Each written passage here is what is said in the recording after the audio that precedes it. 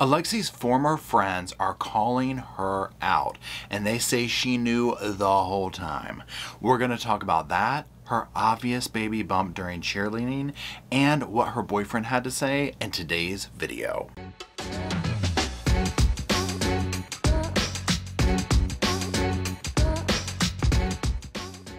Hello Sofa Squad, and welcome back to the sofa, which is behind me with Mr. Roscoe sleeping soundly beneath it. And my name is Paul. And like I said in the introduction, we're going to be talking about a few things relating to this recent case that has taken place of a mother who took the life of her baby, or allegedly took the life of her baby, in the hospital bathroom.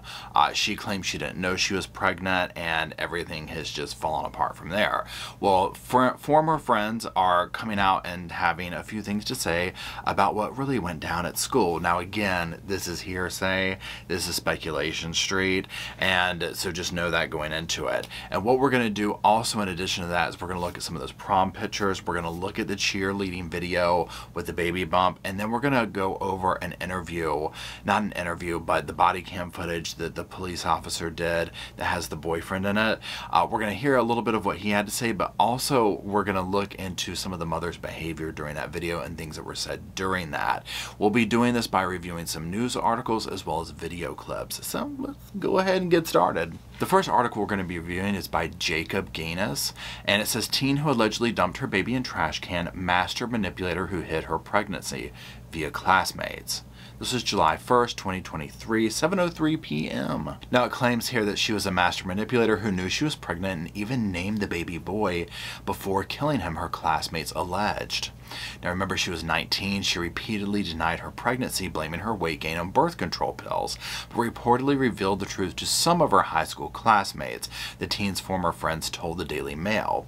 She even planned to name the child Alex, the friends claimed. She knew she was pregnant and hid it from almost everyone, one former classmate said. According to the outlet, she told me she had just gained weight because she was on the pill. The red flags were there, her friend said, as Treviso gained weight beginning in November. We didn't want to get into her business. The last thing you want to ask somebody who looks like they've gained weight is if they were pregnant. Now let's pause there before we go on to the next little clips here.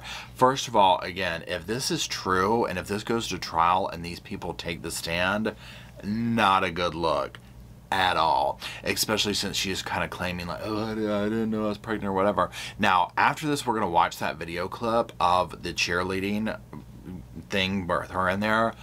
The baby bump is very obvious. It doesn't look like, to me, like normal weight gain. It looks like somebody who's pregnant.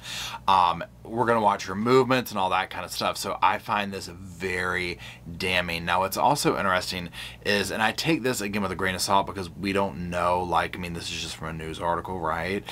We don't know if these are enemies of hers and that type thing. I would find it super hard for someone to keep this a secret, but people do, right? Look at Brooke Skylar Richardson, that whole thing that went down. She didn't tell anybody. And so, however, hearing from these friends, the context of everything is really leaning me to think that she did know she was pregnant. Now, also, being aware and in denial is a whole other thing, right? Think about how time is when you're that age, where it's much different to us at this age or whatever. She probably thought, if she did know, it was like, I'm going to control this. 9 months is forever. I mean, who knows at what stage she realized she was pregnant. And if she was on birth control, she might have literally like gone quite some time without realizing that she was actually pregnant till she started to show, you know, and it was like, oh, wait a minute, like something's going on here. But let's continue on to the next clip. Now it says that when her weight gain became too noticeably to be ignored, she said that she needed to go on a diet, but she didn't cop to being pregnant, her friend said. She even told nursing staff after she was admitted to the hospital that she was not pregnant, had regular periods, and was not sexually active, although lab tests later confirmed she was pregnant.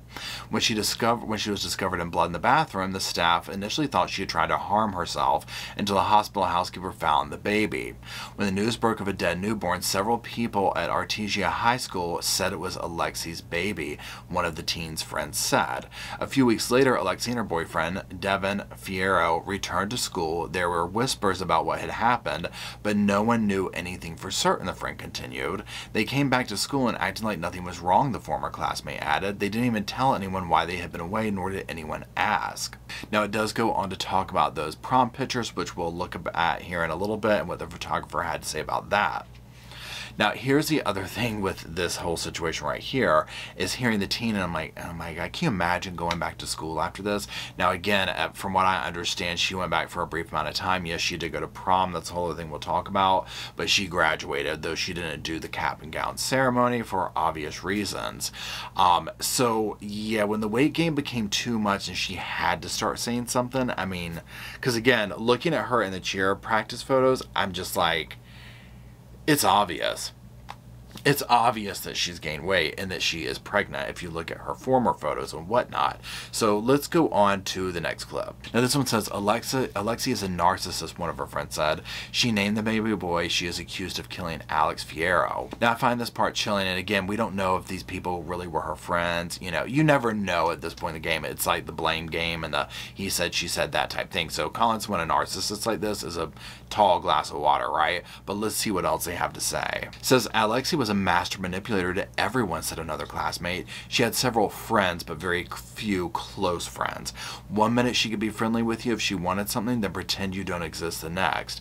The friends asked not to be identified for obvious reasons. She had this attitude about her as if she was better than anyone else. It was almost as if she looked down on you. She thought she was the best cheerleader at school because she was friendlier with the cheer coaches than most of the other girls. She spent most of her time with her boyfriend of 3 years, although he said 2. He was also a senior at Artesia High School. The friends say talk about her pregnancy started swirling in November last year when she would have been around 7 months pregnant, but she denied it to anyone who would ask. Now again, like these little tidbits of like, you know, oh, she's a narcissist, she's a manipulator, she'll be friendly 1 second and this and that. I mean, again, we just don't know. But also, one thing that I see as a theme here, and again, I'll say this, I forgot to say in the beginning, I'm not a psychologist, I'm not a therapist, I'm not any of that fancy credentialed stuff. Just a guy with a sofa and a little doggy and some opinions on true crime. So these are just my opinions here when I say this. I'm not credentialed to make like an official diagnosis, and even if I was, I want to make one because I clearly don't know these people. But it seems like what's going on here, but looking at all these behaviors, is there is, again, this dynamic with mother-daughter here. This seems very toxic. The mother's behavior is very questionable throughout all this body cam footage.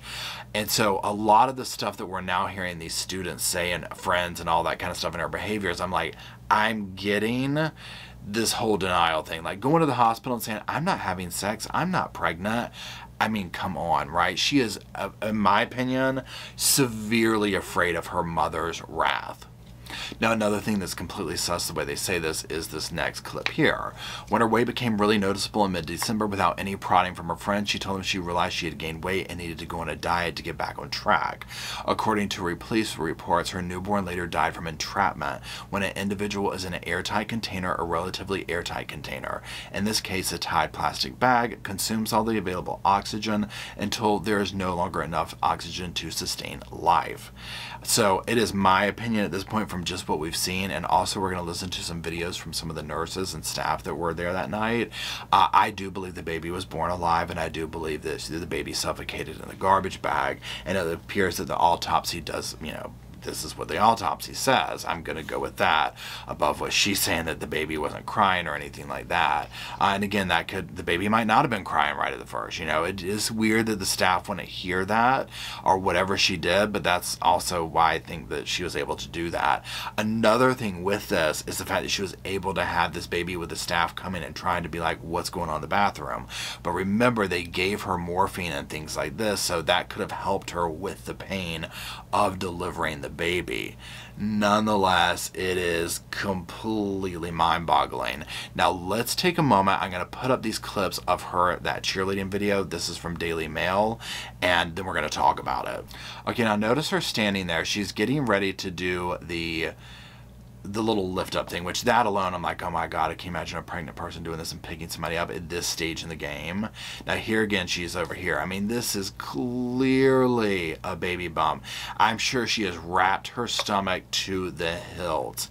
I don't see how anyone could see this girl and not question, is she pregnant, including the mother.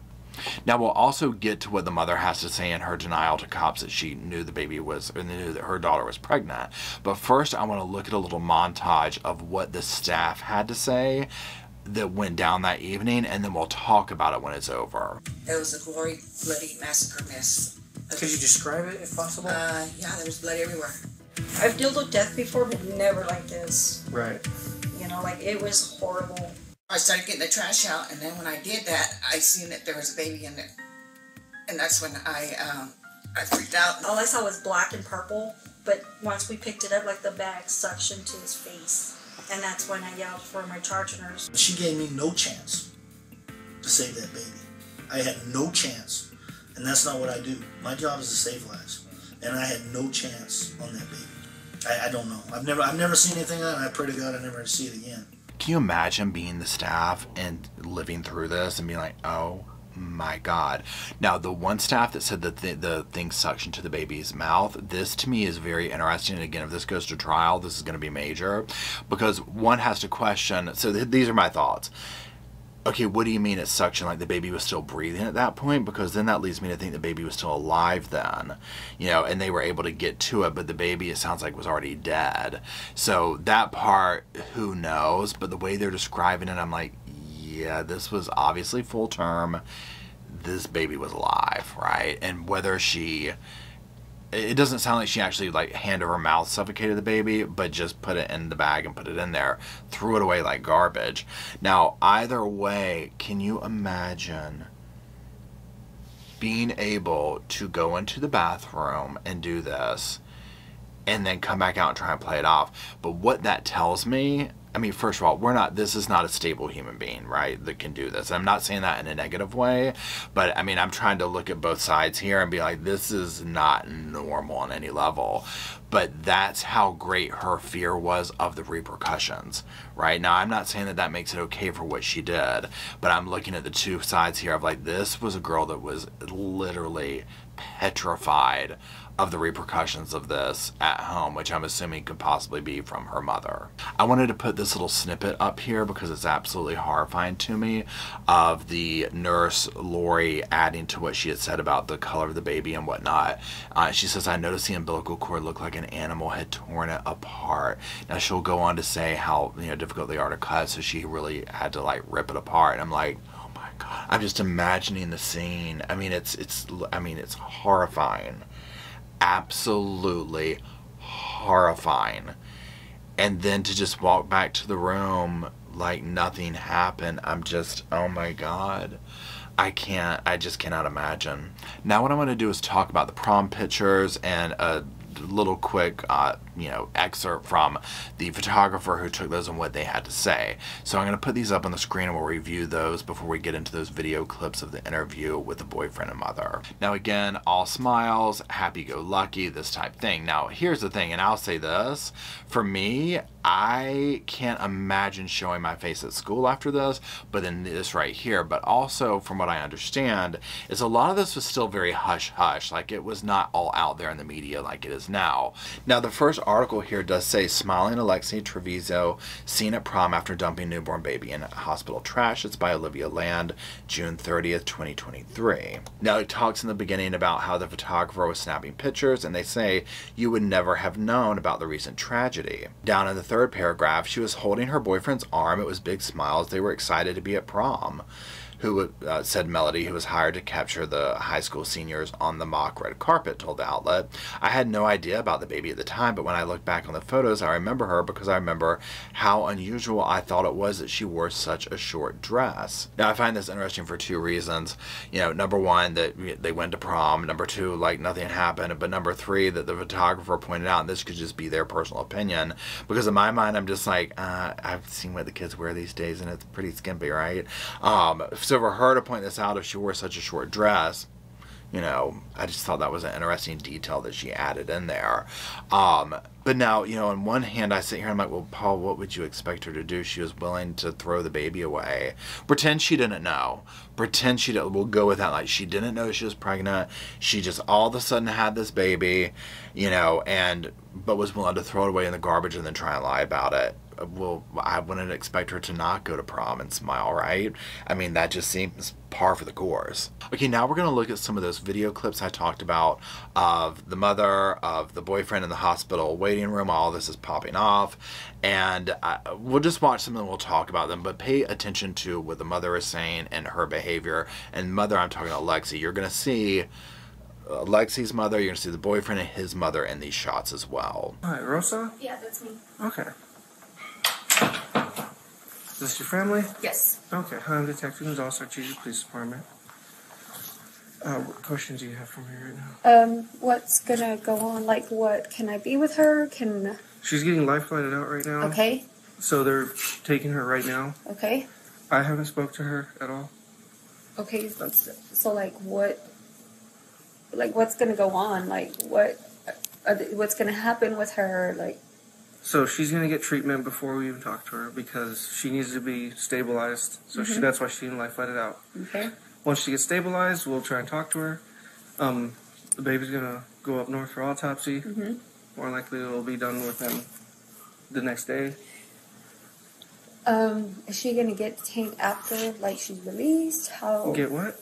Like, are y'all gonna take her into custody or anything like that? Like, That depends on what the DA finds. We have to wait for the autopsy to come back to see what happened. Okay, so all throughout this, what interests me is the mother's main concern. Not her daughter's well-being, not her daughter's health, not anything. It's charges, arrest. Now, trust me, I get it, right? As a parent, you don't want to see your kid get arrested. This is on the premise that we are believing the mother that she did not know that she was pregnant. I find it hard to believe, but, you know, okay. And I'm also going on the premise of other videos of, like, when, you know, this, with the hospital room video, I did another video on that one, we won't go over it here, you know, where that's the first thing, not like, oh my God, honey, are you okay? It's this immediate, do you know what kind of trouble you're going to be in? I mean, just this immediate wanting to lash out at the daughter. And I'm like, oh, I see why she was afraid to tell her she was pregnant, you know, and that doesn't change here. That's like her main concern.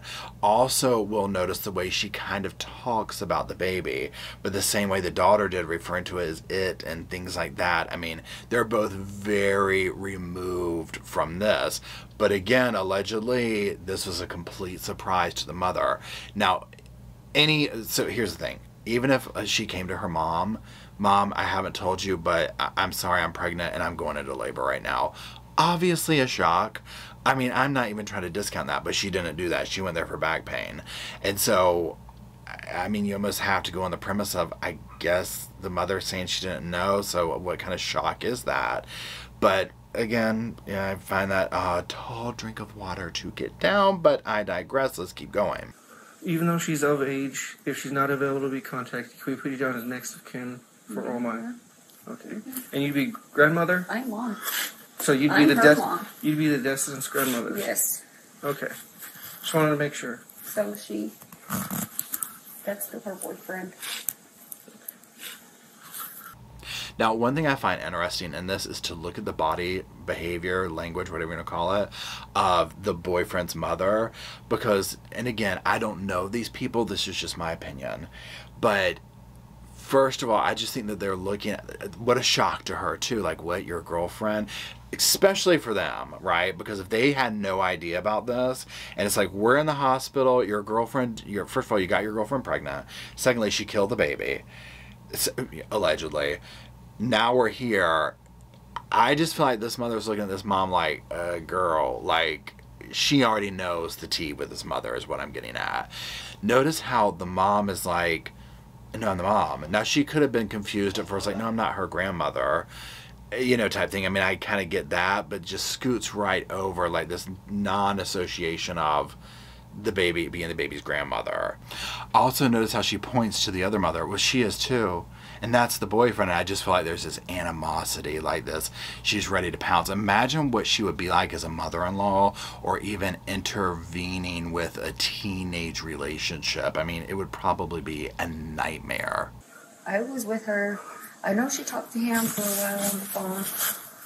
And then she came to me, so I've been with her the rest of the time. Today? Mm-hmm. Oh, so what did she come here for that she told you? She had She told me she had back pain. That's it? That's it.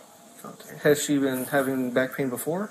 Yeah, pain for her and her hips is no, I mean, she was born with like her, I don't know, it's like crooked. Her spine? Okay, because my ex-husband, he hit me. He beat me whenever I was pregnant with her. So she was early. So, she had some problems with her hips. Like, I always had to take her to the chiropractor to get adjusted because she couldn't use, like, she was always getting constipated. Like, she had to get lined up, whatever. So, I mean, I've been taking her to chiropractor because I always thought, well, this time, I didn't know. I honestly didn't know she was pregnant. I didn't know. I just thought, like she said, I have back pain more. My hips are hurting me. I think I need to go to the chiropractor. I said, okay, let's go tomorrow. But she was like in really a lot of pain, and Look at all of the unnecessary information in that. I'm just like, she came in for back pain. I mean, we've gone from she was early, my husband beat me, I didn't know she was pregnant, and there you go. I honestly didn't know she was pregnant. And that's where I'm like, okay, so, I mean, if we're going face value, then you didn't know she was pregnant, but, I mean, come on. Now, also, I go back to the statement when they were talking on the police body cam footage, and who knows what this is in reference to, when the first reaction out of her mouth when she finds out that the daughter had the baby in the bathroom is, Lexi, I told you about this. So if people at school were questioning her pregnancy, I cannot imagine how at home this would not be questioned as well. no. When did it start? Like the pain? Yes. Yesterday she said it was really bad, that her hips were hurting and her back. And then last night we're on the phone together and she said her hips were hurting bad, and I said, ask her if anything else was hurting. And she said just everything. And she went to sleep. But she's a cheerleader too, so she's big in cheers. They have a cheer competition. She works out. I mean, And she's been active this whole time? Yeah, she's been active this whole time. And how long have you all been together? Almost 2 years. 2 years? Okay. So, not trying to be rude, but you are more than likely would be the father? Okay. Yes. No, we get it. We get Sometimes it happens. Gets a little shaky when it's newborn, stuff like that. But with like death certificates, stuff like that, Turpin and Sons, if you choose to use them, we'll be the ones to help you get those. Other than that, because that's all really you'd need, and they can help you with the afterlife care, okay? Mm-hmm. Do y'all have any questions for me right now? Okay. You have my number. That is my work phone if you want to text me. Okay. Or call me. I have my email on there. Now, obviously, regardless of how anyone arrived in this situation, it's sad when you sit here and hear him talking about afterlife care, things of this nature, right? I mean, this is not good. This is devastating. So I'll give that all to them. I mean, whether they knew, didn't know, whatever. Now, it's just another layer on top of it when it's a scenario of, she looks like she probably killed the baby. I mean, this is terrible. And especially, I mean, if the boyfriend here didn't know, I mean, my God, right? It doesn't sound like she told him, but time will tell that. One thing I found interesting in these few clips that we watched last was when asked about, I'm not trying to be rude, but will you most likely be the father? Notice how fast the mother answers the question too. Yes. And of course they're going to have to ask this. I mean, because at the end of the day, the female is always the only one who will ever know, is the male, you know what I'm saying? The actual dad. So, I mean, and I get this insinuation of where she's sleeping around, and, I get that that's a little bit whatever, but the mom is so quick with that. Another thing, if you go back and watch the clips, is to watch his mom, the boyfriend's mom, how she looks at the mother. And again, it could just be me reading into it, but I just almost feel like she just kind of knows, yeah, this one here, there's something going on here. And that's not to insinuate guilt in anything, but just more like a personality type is what I feel. And again, only time will tell. If this goes to trial, which unless they cop to a plea deal or whatever, I think it will, all this information will come out, and that could be one reason I could see them not wanting to take it to trial, because it does seem she's very image conscious and that type thing. And if what the friends say are true about the Alexi, then she would be too. The thing with this is we've already heard the mother say she's coming after the hospital and she's coming after the cops and this, that, and the other to sue everybody. You know, when at the end of the day, something clearly took place in this household that made your daughter afraid to come to you and say she was pregnant, that she made a mistake, that she messed up, and we need to fix this as a family, because this is when you really need your family. And then when you get into the whole thing of being willing to go to the hospital, continue lying about being pregnant, being sexually active, I mean, there's clearly some deep rooted issues here, you know. And if the mother, if her side, Lexi's side, whatever, has gotten a hold of an attorney who's like, we're going to go the it's not your fault route, which sounds like what they've done, I don't think it will end well. Now again, I'm not a nurse or anything like this, so these meds they talked about and this, that, and the other, and protocol at a hospital, I don't know that, and I don't know the exact moment-for-moment timeline. Yes, I find it odd that she went in. Allegedly, they didn't tell her she was pregnant, according to her lawyer. You know, so she goes to the bathroom. You know, I think the evidence will show that she knew she was pregnant, number one, in my opinion. Number two, I think that the hospital probably was trying to find a way to tell her that, not around the mother, but you see how the mother is. So, them saying that we thought she went into the bathroom to do something to herself to, you know, mess the pregnancy up tells me that she knew from the test that she took. But again, evidence will show this. And if you know more about this part, drop it in the comments, because this is going to be an interesting one. You know, again, I don't think the evidence looks good in her favor. You know, right, wrong, or indifferent, she had a child in the hospital bathroom and put it in a bag, and now the child is dead. You know, that's at the end of the day. So we will continue watching this one. If you're still watching, drop some little sofas for Roscoe and let me know what you think in the comment section. What do you think about the mother's behavior? You know, do you think it's a contributing factor to what took place? Do you think that, you know, do you believe the friends? Do you believe what's being said at school? Or are they just high school rumors? I want to know. Anyways, thank you for watching. Until we do meet back up again in the comment section to discuss all this, I'll see y'all there.